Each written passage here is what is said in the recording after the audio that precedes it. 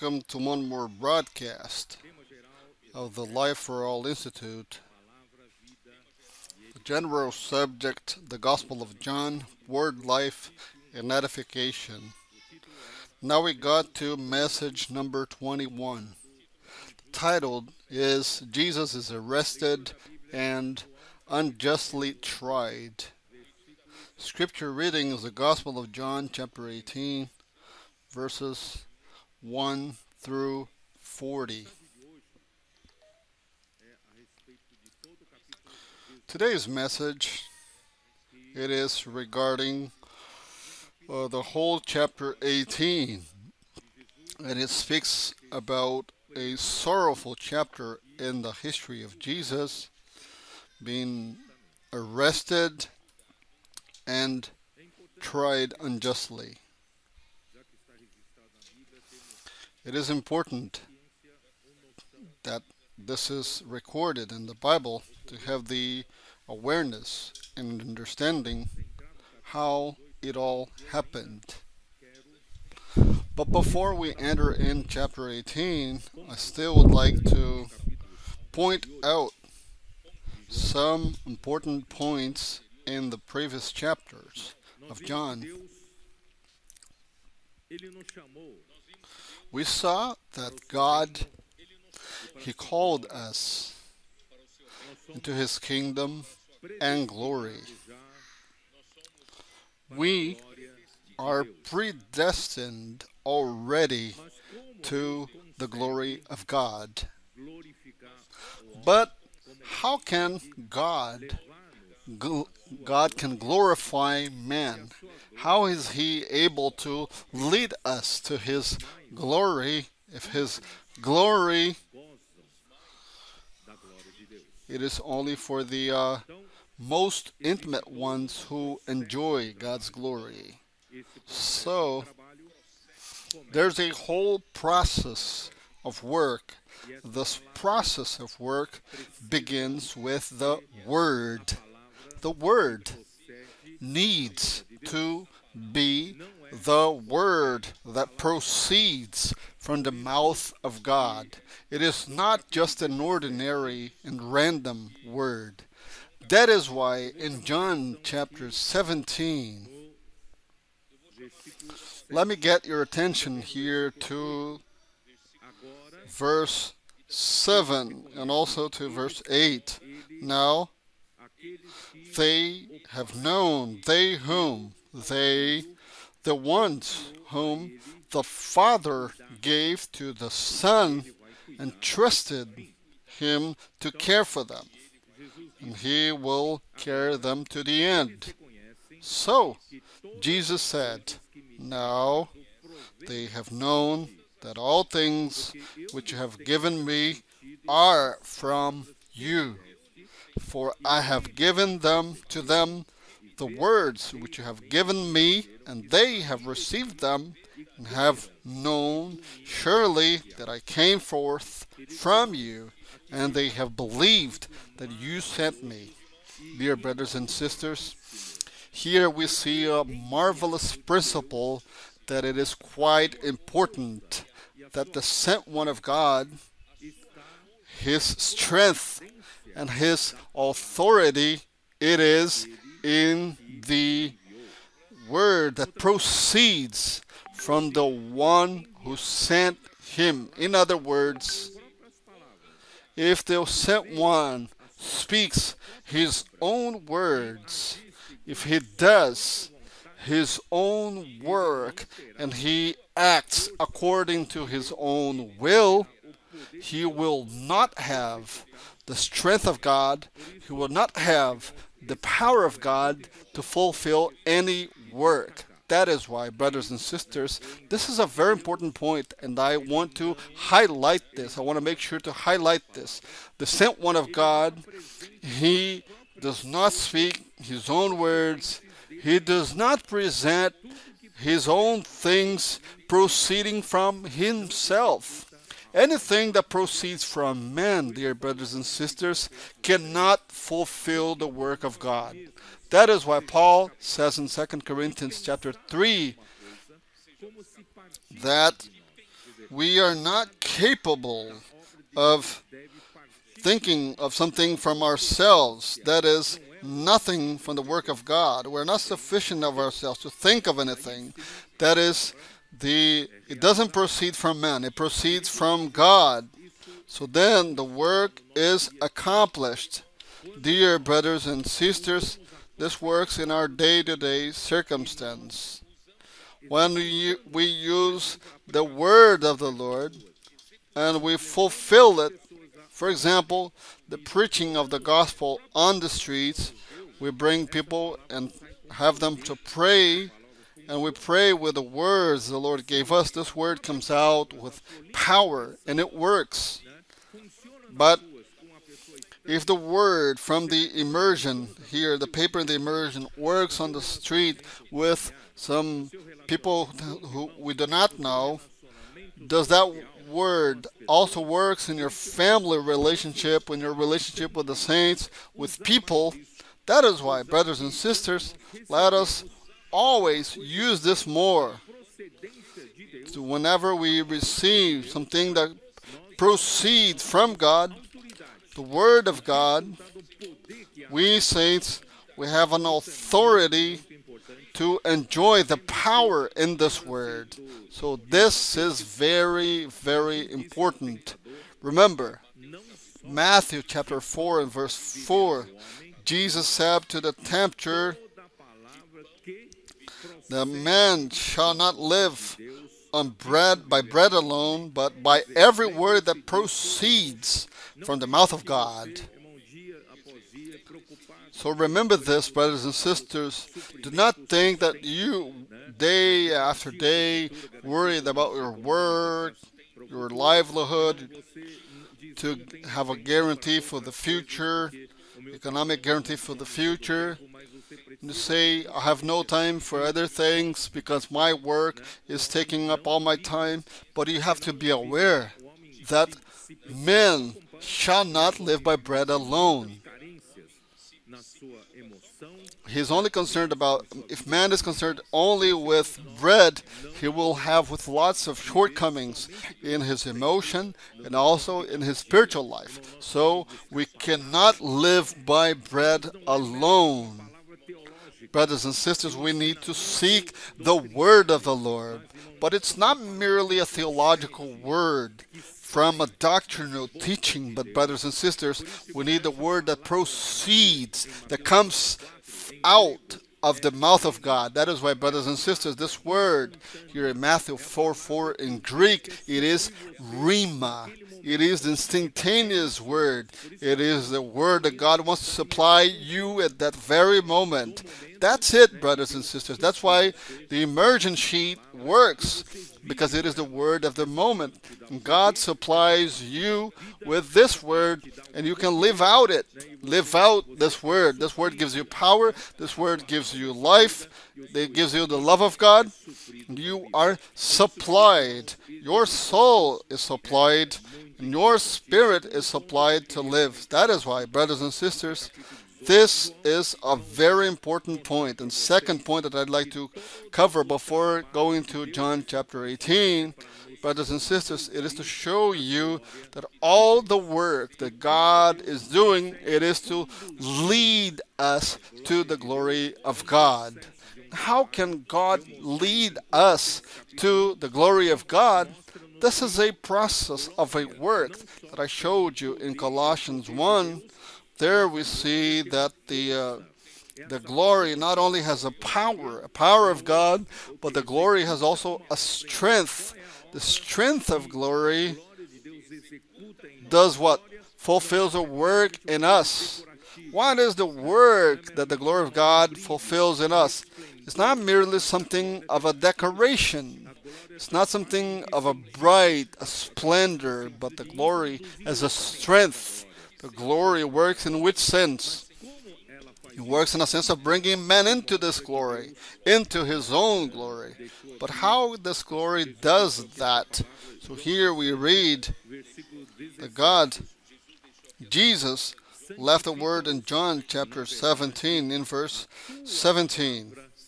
Sanctify them by your truth. Your word is truth. So the first thing that the strength of glory wants to lead us into the glory of God needs to work is to sanctify us. How can this glory to bring something that is not holy within holiness itself? There's no way.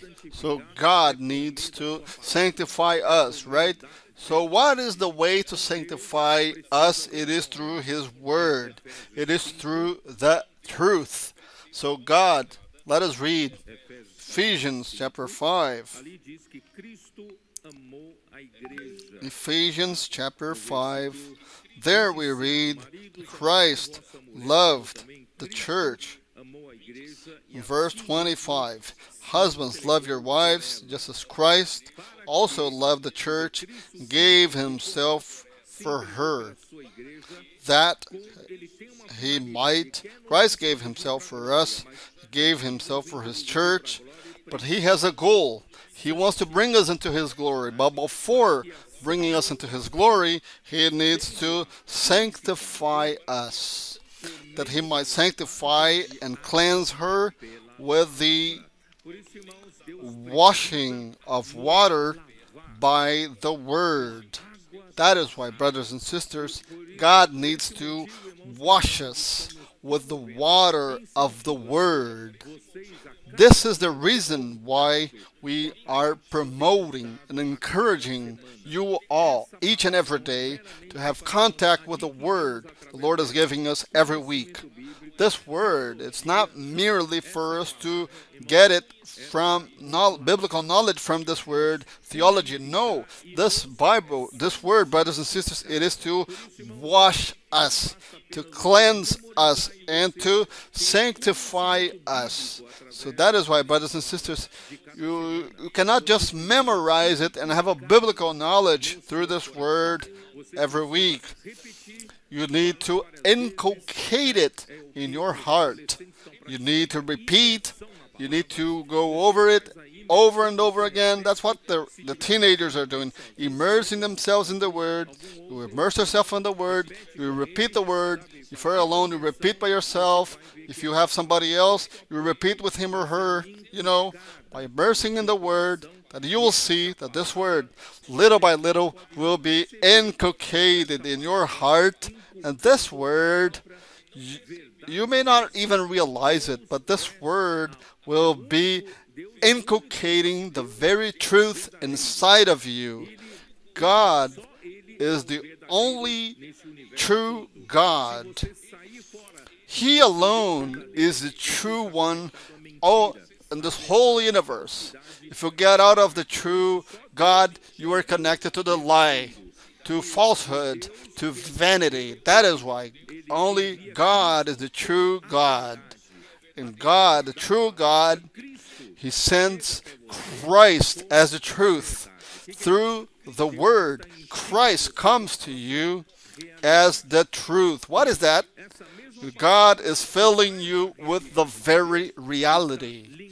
And this same Word which brings the reality of God, it is cleansing you from the things that are not the truth. He is removing from you all of the elements of falsehood, of vanity in your thoughts, of the natural life still in the old man and the old creation. Brothers and sisters, this word is cleansing us, even from our soul life, our own will. Christ, through His Word, is cleansing us, washing us, as in our bloodstream in your body. On the one hand, is supplying you with nutrients to each cell of your body, but also at the same time, it is removing toxins from each of your cells, throwing them away. This is the process of the washing of water by the Word, on which sanctify us. It is filling us with the very nature of God, the holy nature of God, which is the very truth. So, brothers and sisters, through sanctification, we are then filled with the truth.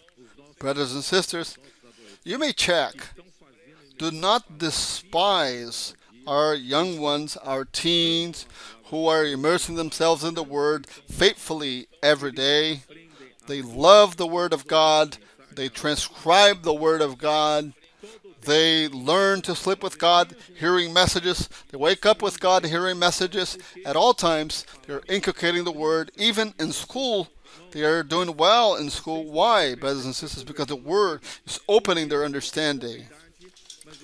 I don't know if you realize, if you had a conversation with them who is of a young age, but you can realize they have consistency. They have spiritual consistency. The Word is not just passing by their lives in an empty way. It's been deposited in them. If you have hold a conversation with them, anything about the prophetic word is already being shared. They are constituted with this truth. That is why, brothers and sisters, it is worth it for us to follow this example and to live in this way. And we will be filled with the truth. And being filled with the truth, brothers and sisters, what happens? This very word comes with God's holy life. It comes with God's holy nature.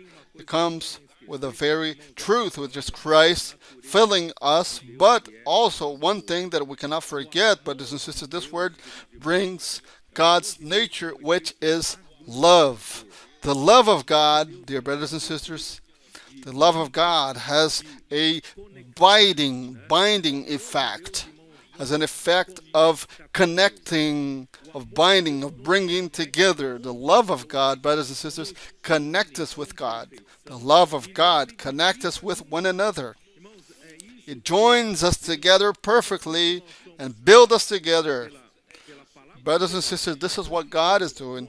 So when we are for the Word of God, sanctifying us with the truth, we are brought into more and more within the glory of God, within God Himself. We have been brought into, brothers and sisters, in the very oneness of God.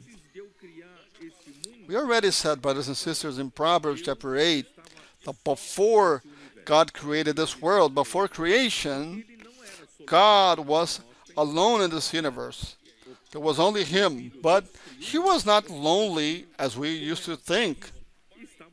The Father and the Son, the Triune God, the Father and the Son, they were very well settled. You know, they lived in a perfect relationship, in a relationship of love, the love of God. One was the joy of the other. One was the pleasure of the other.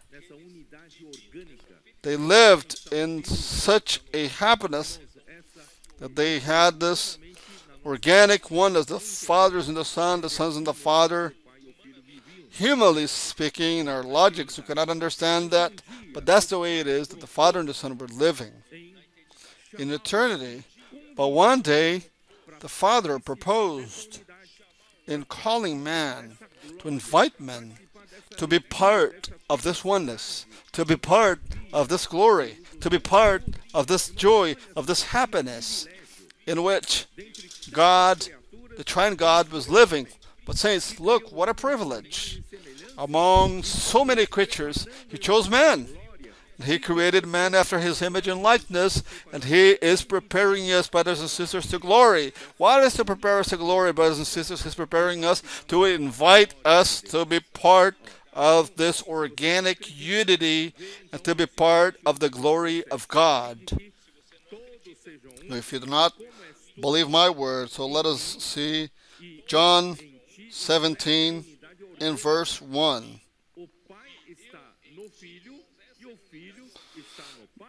Father, as you are in me, and I am in the Father, so this is an organic union. Physically, it is impossible the Father to be in the Son and the Son in the Father. Two bodies cannot be the same space, the same time. This is physics. But God is spirit. So, brothers and sisters, this one is of the Father and the Son and the Father.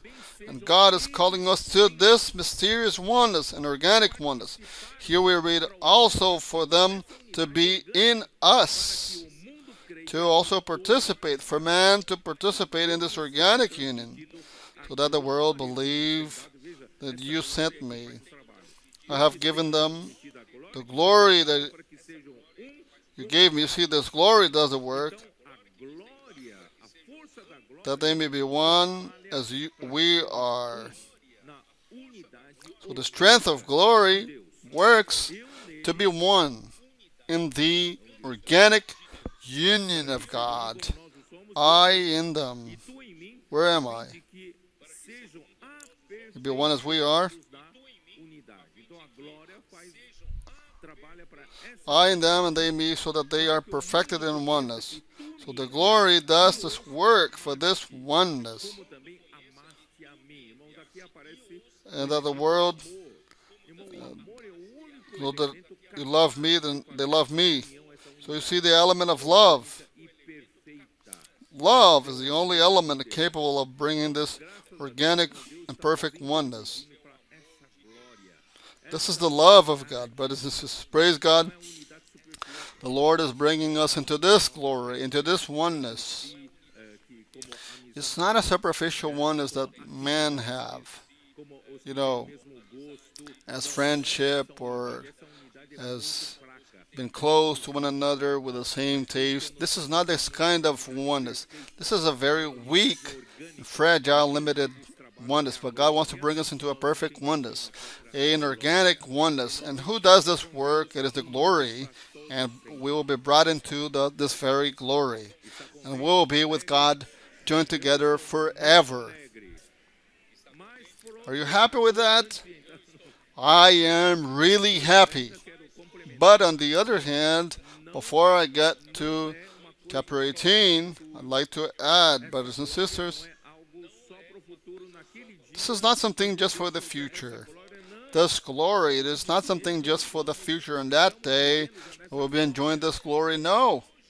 Today, even today, we are already experiencing this glory. I read to you in the broadcast with Pac that when Moses, he had fellowship with God. He had this close relationship with God. You can also have this close relationship with God through His Word. By immersing yourself in the Word, you will be able to get to know God. You have to have a close relationship with God. So Moses entered in this tent. He had fellowship with God, and he spoke with God while God spoke with him. And what happened? He was filled with the glory of God. He was filled with the glory of God. That is, his face was shine with the glory of God in the tent of meeting. So after he received the instruction of God, a commandment from God, word from God, he went out to the people and he passed on this same word to the people. But when he went out, his face was shining. Why was his face shining? He was filled with the glory because he was speaking with God, contacting with God, with the Word of God. You can have this experience as well. When you have contact with God, contact with the Word of God, you immerse in the Word, your face shines. Not physically, but people realize that you are different. Okay? And still, when Moses came out to speak to the people, what gave him authority for the people to hear him as the Word of God? It was this glory on his face. So much so that when the glory over time was fading away, today the glory is no longer fading away, but at that time the glory was fading. Then when it fades, he loses the authority in his word, because the glory gave him authority to speak for God. You understand? So when he lost glory, he rushed back into the tent of meeting and he continued in the presence of God. And he was again supplied with glory. But in the New Testament, brothers and sisters, we have no more need of that. This glory, it is cumulative. 2 Corinthians 3, let us read it. Lord Jesus. Isn't that wonderful, brothers and sisters?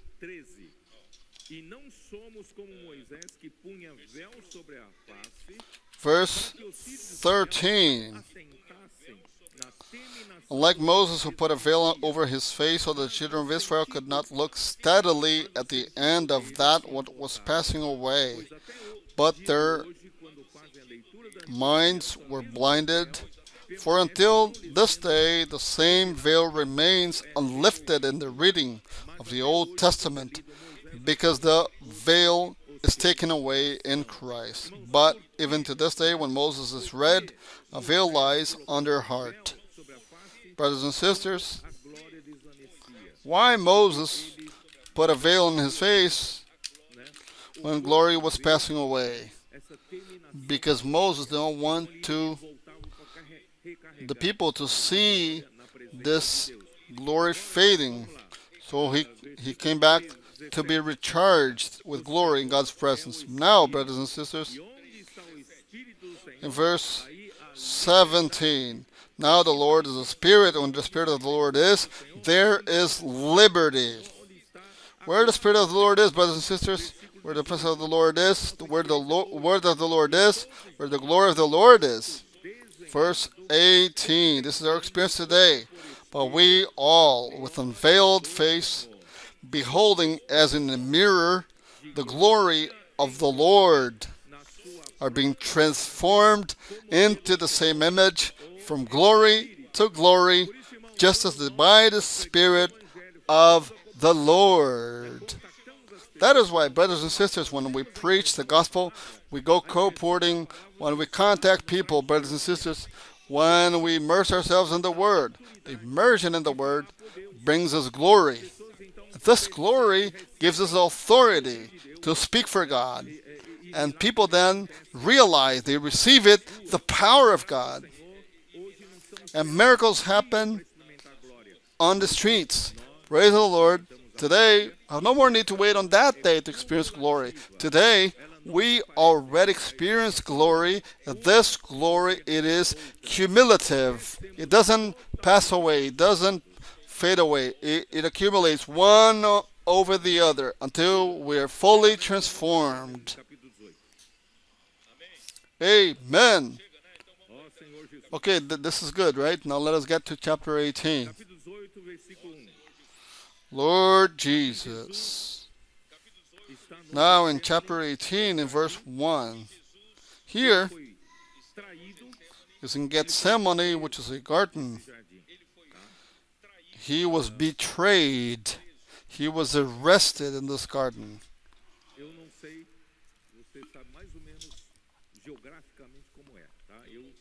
I don't know. You know how geographically the way it is like. You know, I said to you many times, I visited the place at the Mount of Olives.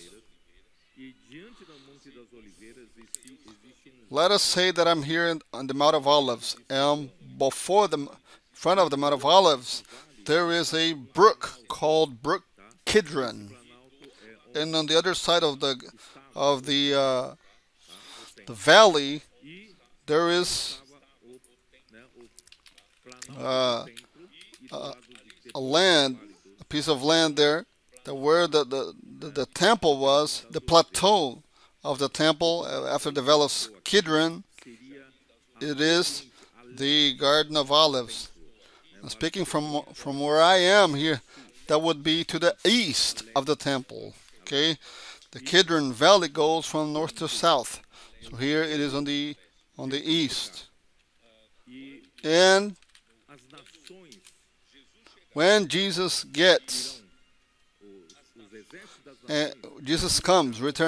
When Jesus returns, and the nations, the armies of the nations, would try to corner the people of Israel, to do away with them.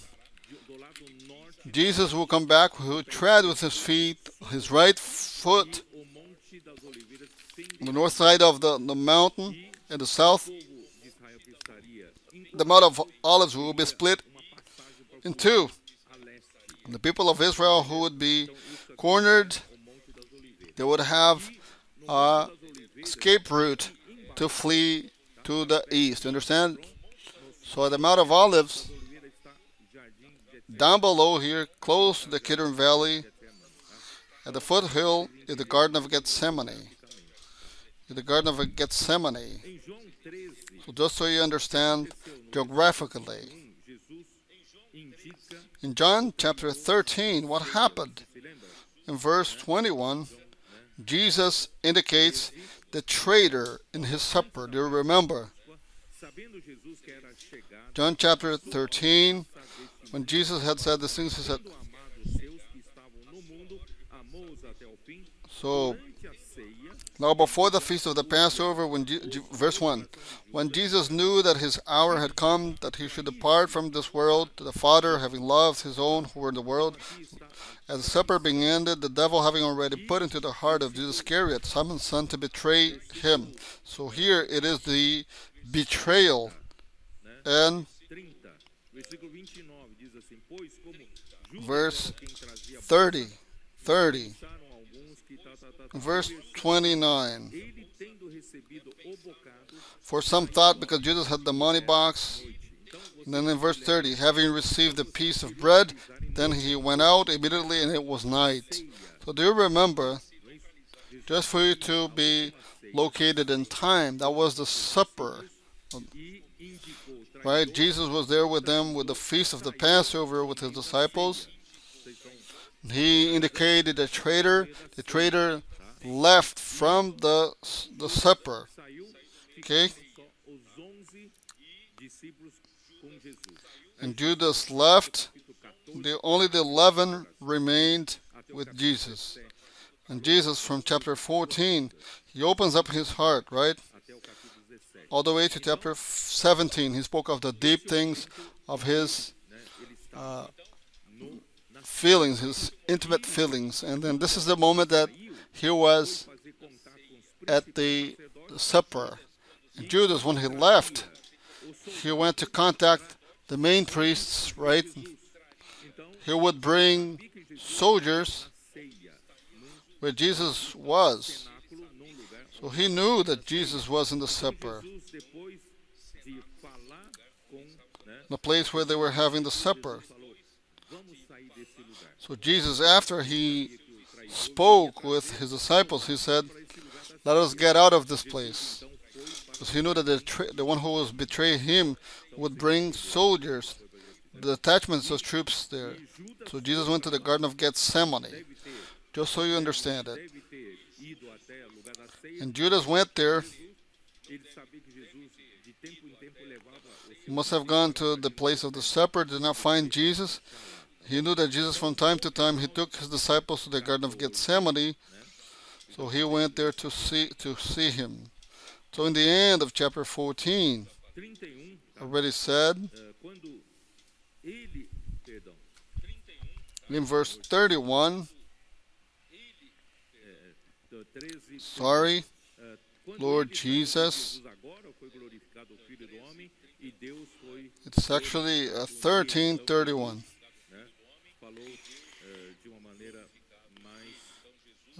When he left, Jesus said, now the traitor has left, and now the Son of Man is glorified, and God is glorified in him. So when he had gone out, Jesus said that. And Jesus said, let us leave this place. So Jesus left with his disciples to another side of the... In chapter 18, when Jesus had spoken these words, he went out with his disciples over the brook Kidron, where there was a garden which he and his disciples entered. Jesus was in Jerusalem. He was close to the temple. He left from there. He went out with his disciples over the brook Kidron. He went to the Mount of Olives, the Garden of Gethsemane. Verse 2 and 3. And Judas, who betrayed him, also knew the place. He did not find Jesus at the supper, and then he went also to that place because Jesus there For Jesus often met there with his disciples. When then Judas, having received a detachment of troops and officers from the chief priests and Pharisees, came there with lanterns, torches, and weapons. Oh, Lord Jesus. Jesus, therefore, knowing all things that would come upon him, went forward and said to them, "Whom are you seeking?" They answered him, "Jesus of Nazareth." Jesus said to them, "I am he." And Judas, who betrayed him, also stood with them. I am he. When Jesus said, "I am he," Jesus said the name of God. I am. So, whom are you seeking? Jesus said, "I am he who is from eternity to eternity. I am who was, is, and who is to come." He is the I am, the very existence. That is why the soldiers, they drew back and fell to the ground, because he pronounced the name of God. Then, when Jesus said, when he said to them, "I am he," they drew back and fell to the ground. And then he asked them again, "Whom are you seeking?" Jesus said, "Jesus of Nazareth." Jesus answered, "I have told you that I am he. Therefore, if you seek me, let these go their way, that the saying might be fulfilled which he spoke. Of those whom you gave me, I have lost none." Look, Jesus is concerned. Jesus knew that when he's arrested, the intention of the main priest was to arrest them all, of his disciples. So Jesus said, "If you are seeking me, okay, so you just let these go their way. Do not arrest them." So Jesus actually said the name of God he revealed to Moses in Exodus 3:14. I will not read it again. And in John 8:58. That is why the soldiers drew back and fell to the ground. Even suffering the betrayal of Judas and the soldiers' intimidation, Jesus still was concerned with his disciples. Verses 10 and 11.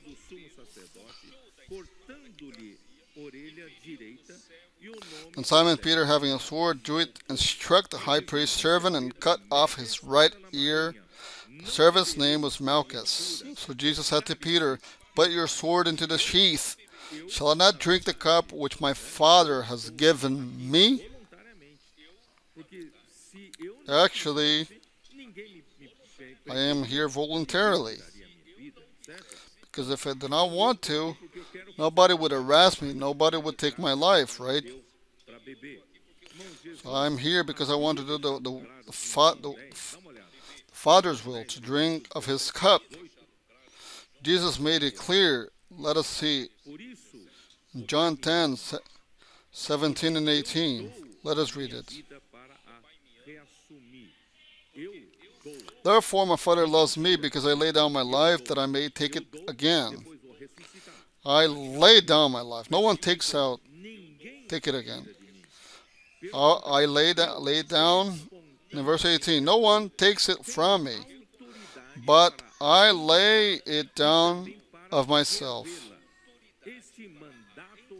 I have power to lay it down, and I have power to take it again. This command I have received from my Father. My Father gave me this authority over my life. I lay it down voluntarily. If I don't want, no one will take it from me. Do you understand? So even with this, all this violence, this military apparatus to arrest Jesus, if Jesus did not want to, they would not take him. Just to understand it. Lord Jesus. So Luke recorded in Luke 22:51 that Jesus healed Malchus, Let us read it quickly just for the record. Luke 22:51.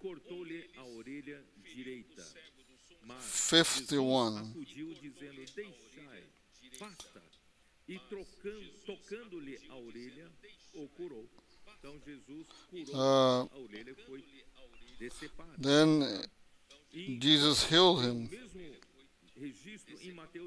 So Jesus healed the man who had his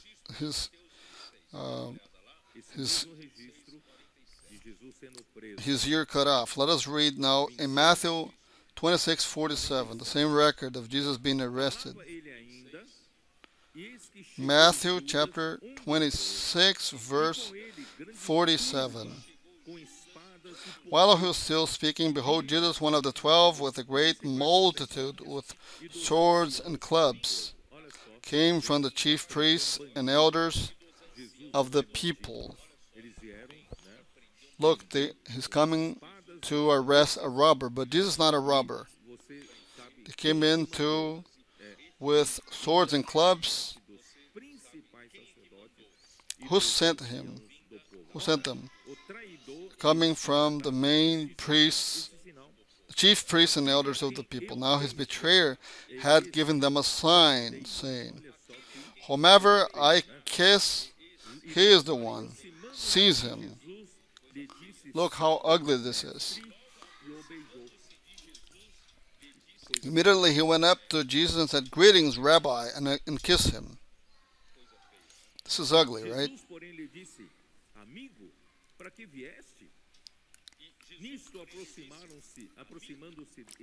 Jesus said to him, friend, why have you come? And they came and laid hands on Jesus and took him. And suddenly one of those who were with Jesus stretched out his hand and drew his sword, struck the servant of the high priest, and cut off his ear. We know that this was Peter, and Jesus said to him, put your sword in its place, for all who take the sword will perish by the sword. Or do you think that I cannot now pray to my Father, who will provide me with more than 12 legions of angels?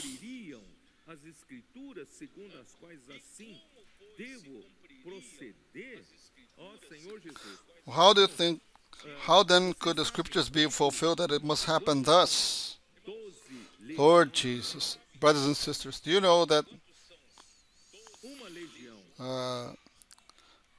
what is the number for 12 legions of angels? One legion of the soldiers, the Roman soldiers, was a division of the Roman army comprised of more than 6,000 men.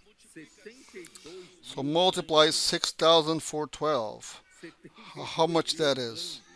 72,000 angels. 72,000 angels. Says he only needs to send to the Father. Father, send the angels here to help me. So 72,000 angels. Did you know that God created many angels? We have millions and millions of angels. Did you know that? Huh? Did you know that? That is why, brothers and sisters, even if a third of the angels followed Satan, there are 2/3 of the angels, brothers and sisters, who are serving God. Did you know that many things do not happen to you because the angels protect you? Because God has his angels who are camping around us. That is why, teens, do not be afraid. Okay? God has millions and millions of angels. Many angels serving God. Serving those who will inherit salvation, which we see in Hebrews chapter 1. So we are cared for by God, also through the angels. So then God could send 72,000 angels, but how would be fulfilled the scriptures? Jesus had to die. So Jesus said to the multitudes in verse 55, Matthew 26:55, that hour Jesus said to the multitudes, have you come out as a robber with swords and clubs to take me? I sat daily with you, teaching in the temple, and you did not seize me while I was there speaking with you. You did not have the courage. But all this was done that the scriptures of the prophets might be fulfilled. Then all the disciples forsook him and fled. Brothers and sisters, this is important for us to know. All the disciples forsook him. Peter said, oh, even that everyone abandon you, I'll never abandon you. Even that I have to give my life, I will give my life to you. But he also fled. He just took off. Lord Jesus. Let me explain to you the setting, the environment at that time. In Matthew 11:26, in the footnote of King James Updated, there's a footnote explaining that all the Roman soldiers added up with the armed police officers that were the order of the Sanhedrin, the court of the Jews, added up together, there would be around 500. If you add up all the armed police officers of the Sanhedrin and the servants,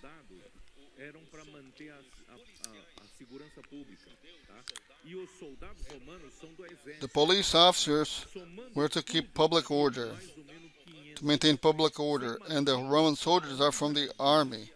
So if we add all them up, that would be 500 people. Imagine in a garden, apparently a small place, all of a sudden 500 people show up with torches, lanterns, swords, and clubs. Imagine the terrifying environment at that time.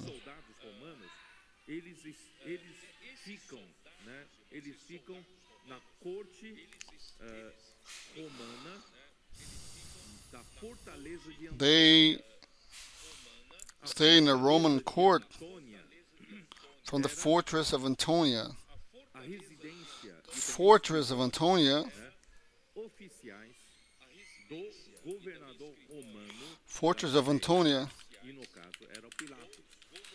are from the, in the case it was Pilate, when the governor is not in the service in Jerusalem. He just go to Jerusalem because of the Jewish feasts. If there was a need to speak with the leading one of the Jews, so then at the time of the feast,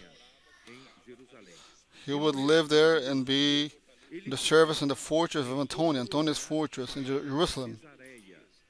The rest of the days he would remain in another place called Caesarea. Caesarea, you remember that was by the lake of Gennesareth, and that was called the Sea of Galilee, and also because of Caesarea was named after also to the lake. So since these were two places where the Roman governor stayed, since they knew that there was a need for judgment, for trial, and also because of the Passover feast, so the Roman governor was in Antonia Fortress. And when the governor came, a big detachment of a military of officers came with him, just so you understand it. So let us continue. In John chapter 18, in verse 12.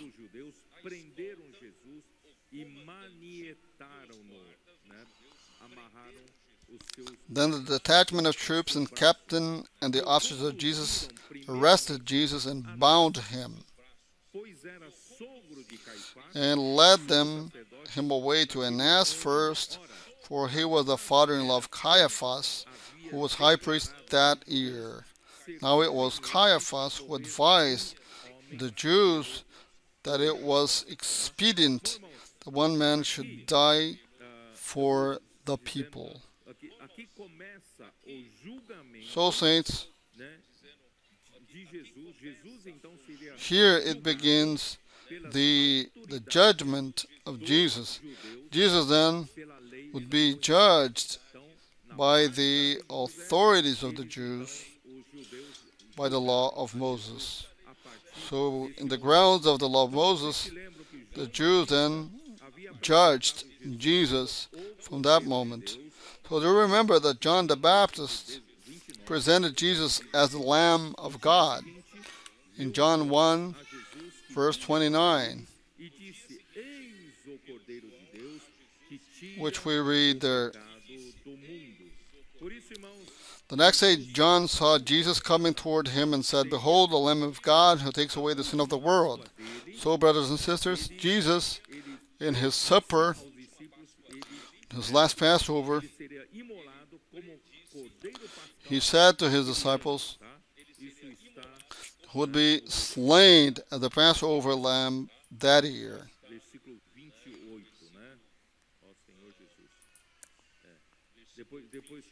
This is in verse 28, right?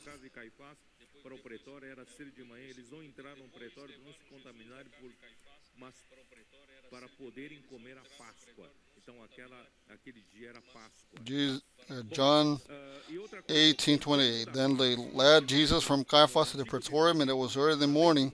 They themselves did not go into the praetorium, lest they should be defiled, that might eat the Passover. So the Passover had to be examined before it was killed. In Exodus 12, let us read it. Exodus 12, verses 3 to 6. Speak to all the congregation of Israel, saying, on the 10th of this month, every man shall take for himself a lamb, according to the house of his father, a lamb for household. But if the household is too small for the lamb, let him and his neighbor next to his house take it according to the number of the persons. According to each man's need, you shall make your count for the lamb.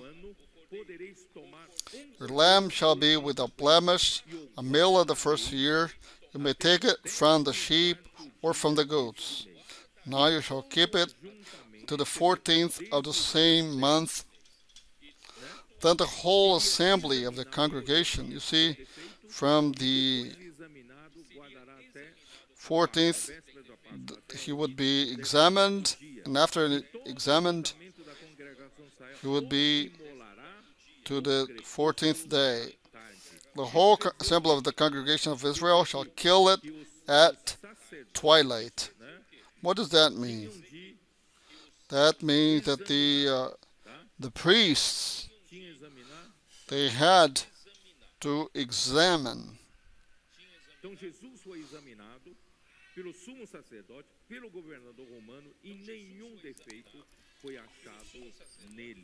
So Jesus was examined by the Passover. It was examined by the high priest and the Roman governor, and no guile was found in him.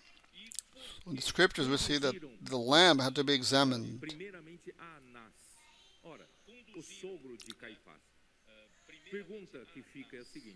Why did they lead Jesus to Annas first? Caiaphas' father-in-law. The question that can be asked is, if Caiaphas was the high priest, why they led Jesus first to Annas, who was his father-in-law, right? Caiaphas also prophesied by God that man would die for the people. That was a prophecy. So Jesus was there as a Passover lamb to die for the people of God. Why Annas, the father-in-law of Caiaphas? This is important to understand history. Annas was a high priest, served as a high priest from the 6th year to the year 15 after Christ, and he continued with a great influence. He served in the world. Annas was the patriarch of a family of high priests. He had a great power.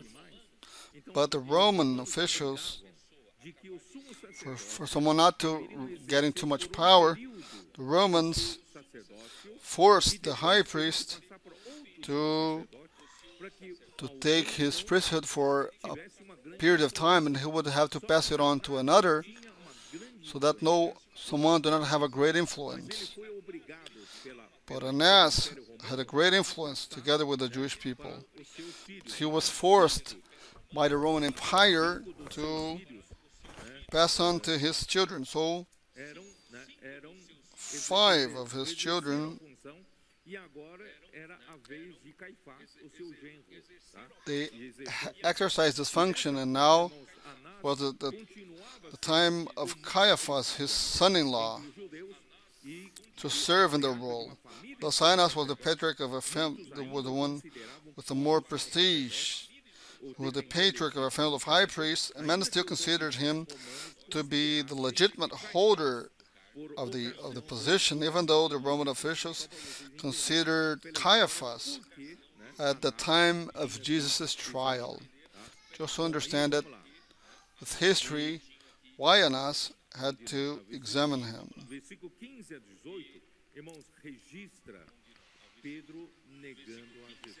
Now from verse 15 through 18, we see the record of Peter denies Jesus. This is sorrowful, isn't it? One who says that he would, even that everybody would let him go, he would never abandon him. He ended up denying him. Let us read quickly verse 15. Simon Peter followed Jesus, and so did another disciple. This another disciple, brothers and sisters, most likely to be John. Now that disciple was known to the high priest, went with Jesus into the courtyard of the high priest. That is, Jesus entered in the courtyard of the high priest, and John, he was known to the high priest. He could also get into the courtyard. But Peter stood at the door outside. He did not have that privilege. Then the other disciple, who was known to the high priest, went out and spoke to her who kept the door, and brought Peter in. Probably John was known by the high priest, spoke to the woman who kept the door, and brought Peter in.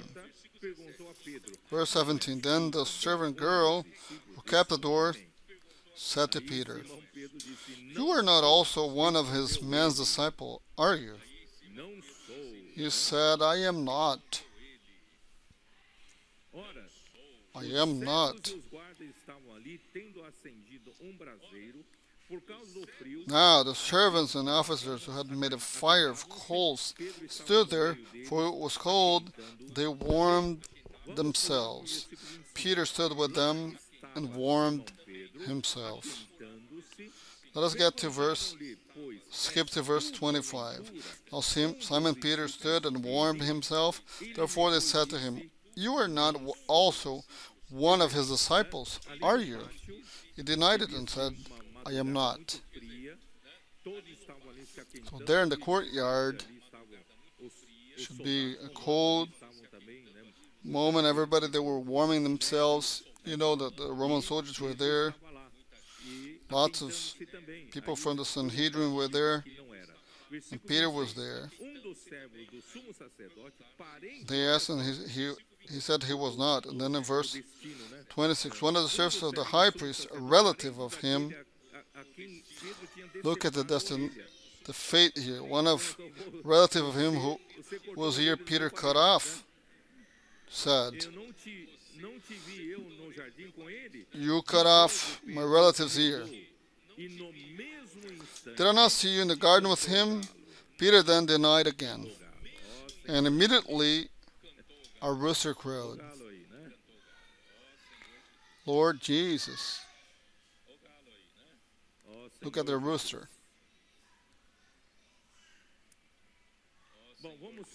Lord Jesus. Well, let us continue here. Annas with the interrogation of Jesus. Then we go back to Peter. In verse 19.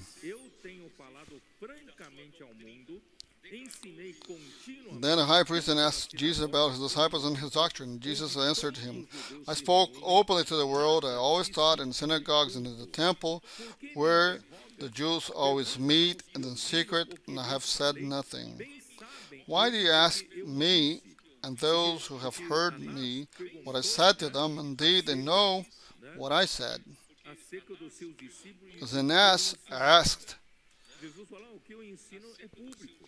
about his disciples and what he was teaching. Jesus said, what I speak is openly to the world. Nothing to hide. There's nothing hidden. And when he said these things, one of the officers who stood by struck Jesus with the palm of his hand, saying, do you answer the high priest like that? Jesus answered him, if I have spoken evil, bear witness of the evil.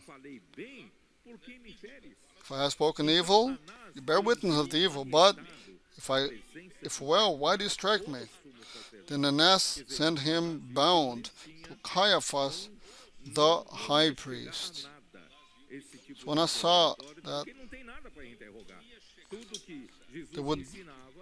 this kind of interrogation would get to nothing because there's nothing to hide. If Jesus was speaking openly what he was teaching to everyone, and then he sent him to Caiaphas. Lord Jesus. Let us go back to Peter. Saints, do you remember in John chapter 13, Peter reacted in a strong way. In John 13:37, Peter said to him, Lord, why can I not follow you now? I will lay down my life for your sake. Jesus answered him, will you lay down your life for my sake? Most assuredly I say to you, the rooster shall not crow till you have denied me 3 times. You know what does that mean? This was recorded to show, dear brothers and sisters, that we do not know our own incapacity. Because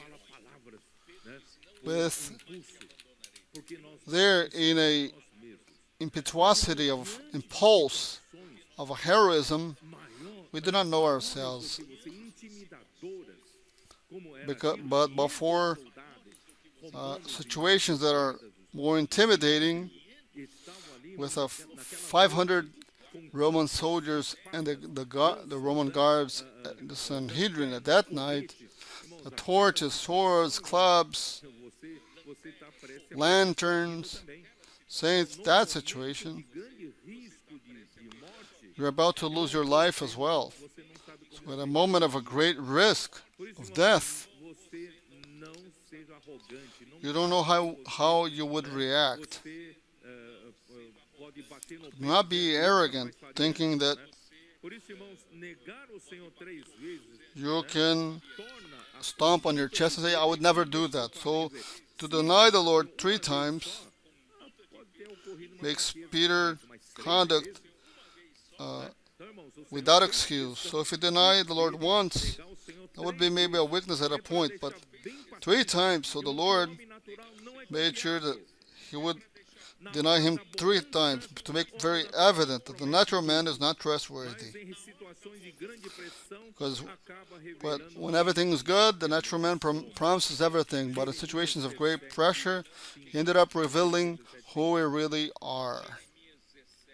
Jeremiah 17:5. What does it say? What does it say? Jeremiah 17, 5.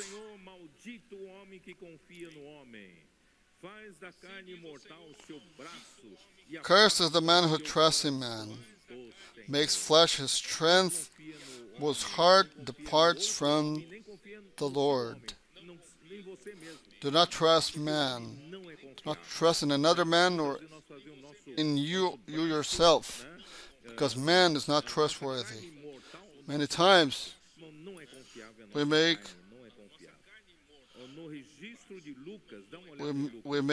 our flesh, it's not our arms, but it's not trustworthy. We make our flesh a strength, but it's not trustworthy. Luke 22:61.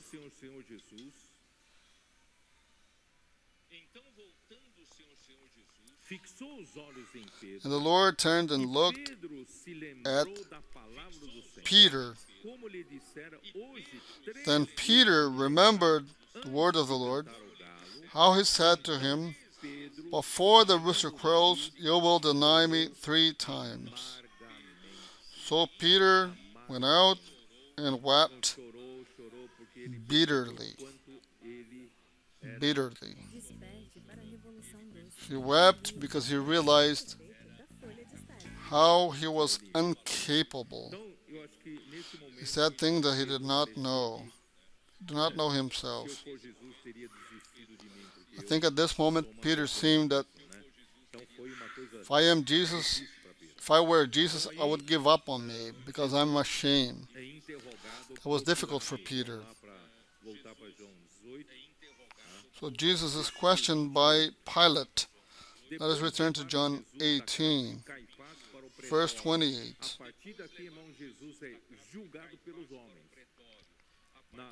Then they led Jesus from Caiaphas to the praetorium. From this point forward, Jesus is judged by man. At the house of the high priest, he was judged by the leading ones of the Jewish leaders, but by the law.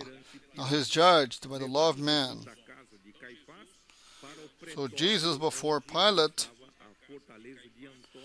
they took Jesus to the praetorium, was the Antonius fortress. It was, but they themselves, it was early in the morning, but they themselves did not go into the praetorium lest they should be defiled, but that they might eat the Passover. So it was at that night, twilight, they would eat the Passover. So they could not be defiled that day. In the law of the Jews, after purification, if they were to enter at the house of the Gentiles, they would be defiled again, would not be ready to eat the Passover. That they would eat the Passover at that time. That was exactly during the Passover that Jesus was crucified.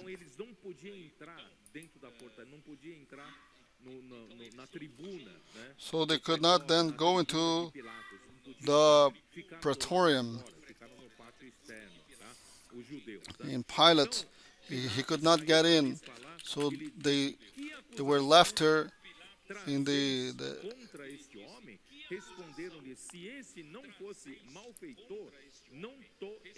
but Pilate then went out, verse 29, Pilate then went out to them and said, what accusation do you bring against this man? So in today's terms, that would be a robber. This man would not be a robber. He was not an evildoer. Evildoer here is a robber in today's terms. We would not have delivered him up to you. Pilate was the governor of Judea. The Jewish leaders wanted to kill Jesus.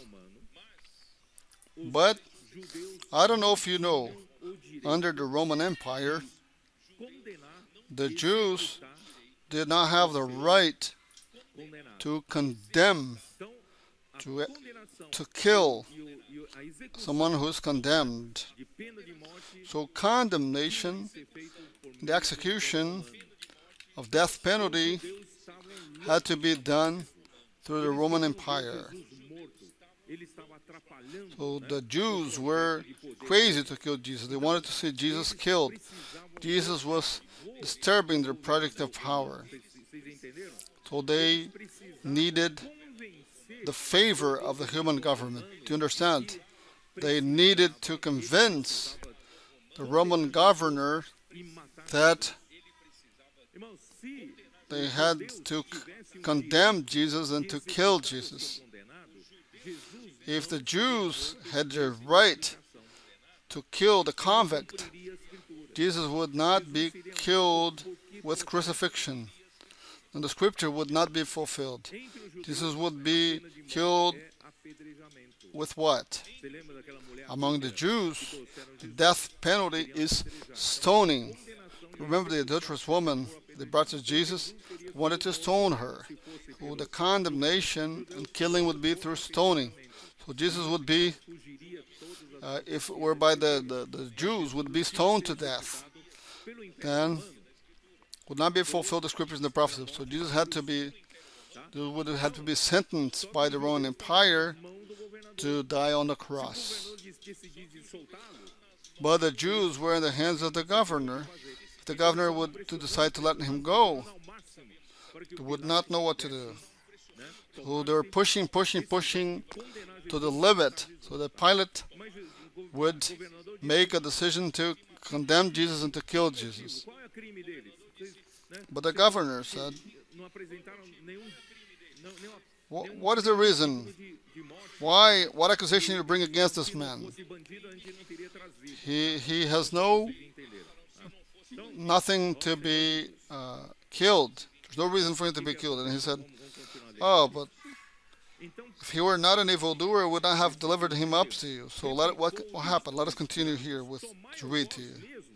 In verse 31, and Pilate said to him, you take him and judge him according to your law. Therefore the Jews said to him, it's not lawful for us to put anyone to death. They had no reason to put him to death, that the saying of Jesus might be fulfilled, which he spoke, signifying by what death he would die. He would have to be sentenced by the death penalty of the Romans. And you know that crucifixion is the worst death also among the Romans. It is the most suffering one. Lord Jesus. Maybe in another message we'll have to talk about it, to share about that. You're hanging on your arms and on your foot, and your whole body hanged in the strength of your arms, the foot holding a while. Imagine hanging there for hours. You have no more strength to hold yourself. When your body leans downward, the diaphragm pushes the lungs.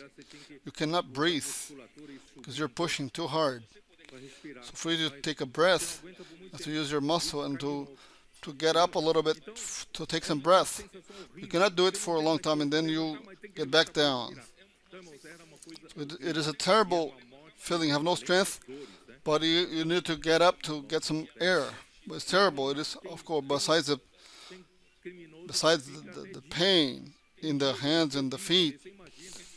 So some criminals stay there for 1 2 days living. Imagine that. That's why the Jews could not let that to get on the Sabbath. So they asked the Pilate to break his legs, because when you break his legs, you lose. You cannot sustain yourself, and then you die with suffocation. But Jesus, nobody broke the legs of Jesus. You can see that in the next message. See that to die on the cross it is a terrible kind of death with the Romans. So let us continue. Lord Jesus.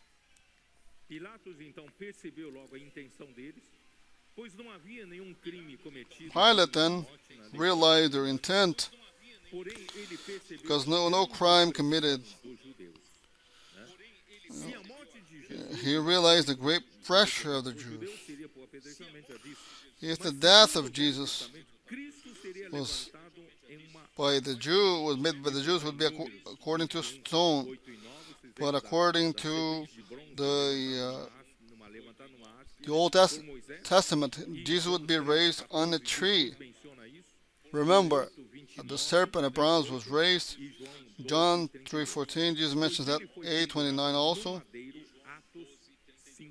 And John 8:32, because he was hanging on a tree. Acts 5:30. Let us read that. Acts chapter 5, verse 30. What does it say?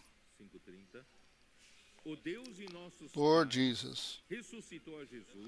Acts 5:30. The God of our fathers raised up Jesus, whom you murdered by hanging on a tree. In Acts 10:39, Acts 13:29, Galatians 3:13, and 1 Peter 2:24. Let us read to finish here. 1 Peter 2:24.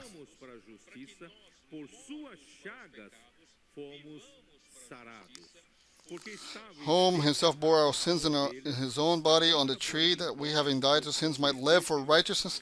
By whose stripes you were healed, for you were like sheep going astray, but have now returned to the shepherd and overseer of your souls.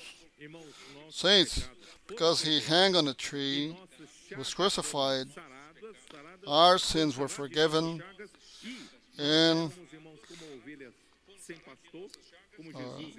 by whose stripes we are healed, and you are like sheep going astray, like Jesus in Matthew 9 found the multitudes. Saints, they were all weary and scattered.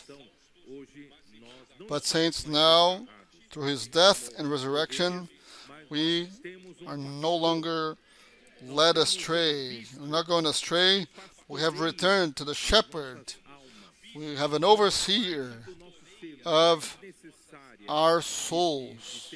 Saints, the part of our being that is most need of shepherding is not just the body. It's not just for food, but food for our soul. Our soul, it is the part that is lost the most, right? Praise the Lord.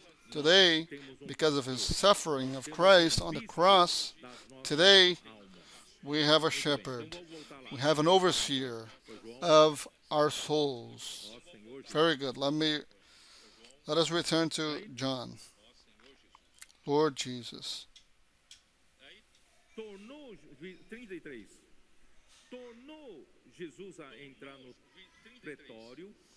Verse 33.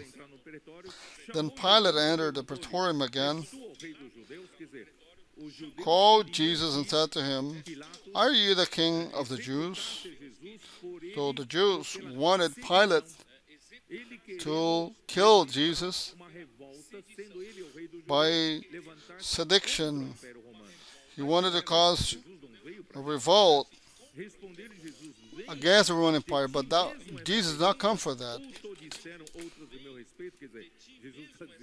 And Jesus answered, "Are you speaking for yourself about this, or did others tell you this concerning me?"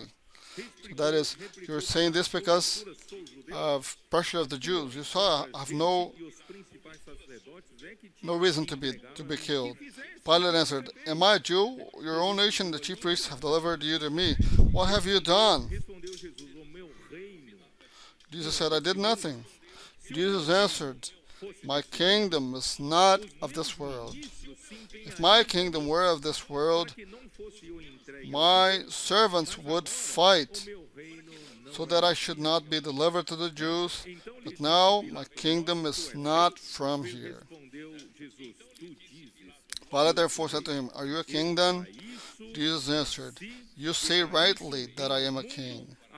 For this cause I was born, and for this cause I have come into this world, that I should bear witness to the truth. Everyone who is of the truth hears my voice." Saints, why are we preaching the gospel of the kingdom on the streets? Because Jesus came to be a king.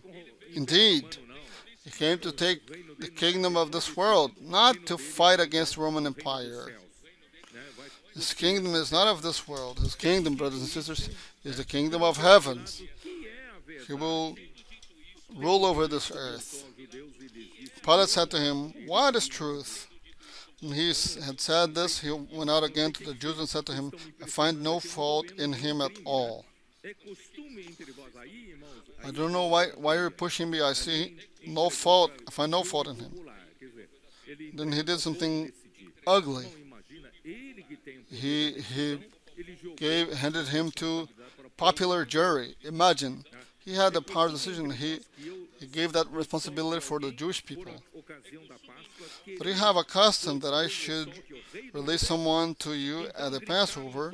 Do you therefore want me to release to you the King of the Jews? They all cried again, saying, "Not this man, but Barabbas." Now Barabbas was a robber. He was a robber. Saints, look how ugly this is. Our Lord Jesus was born to be a king, indeed, not of this world. Why? I read for you many times. Luke 1, right? Luke 1.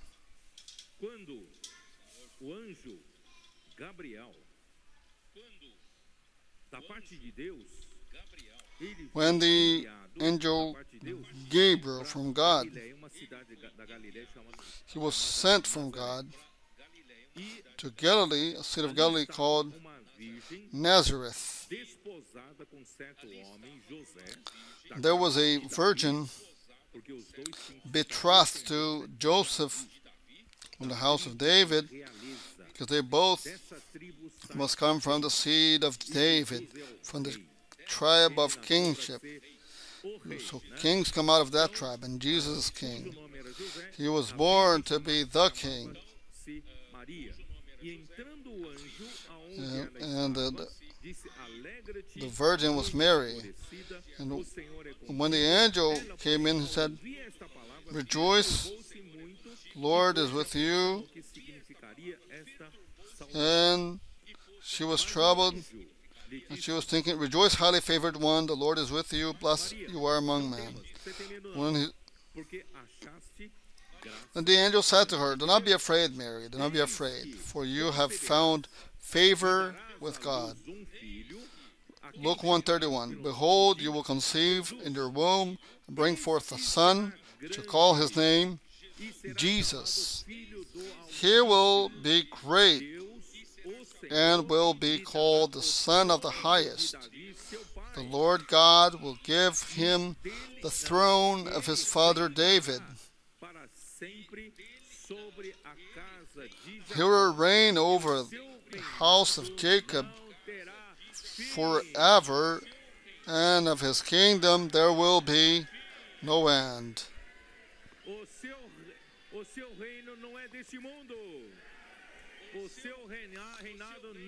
His kingdom is not of this world.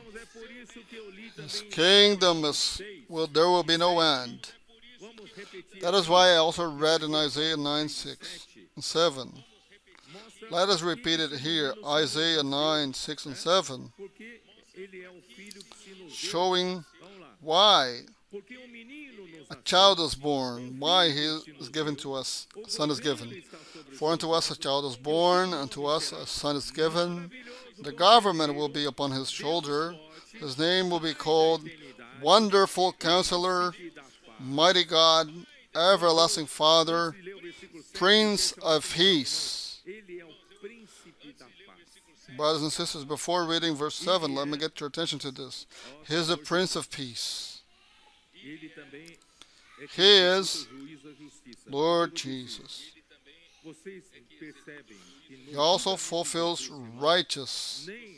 Why did I say that? Judgment and righteousness. You realize that in Jesus' trial, not even the Jewish leaders made righteousness. Not even Pilate's judgment indicating the righteousness of this world made righteousness. So, it's full of failures.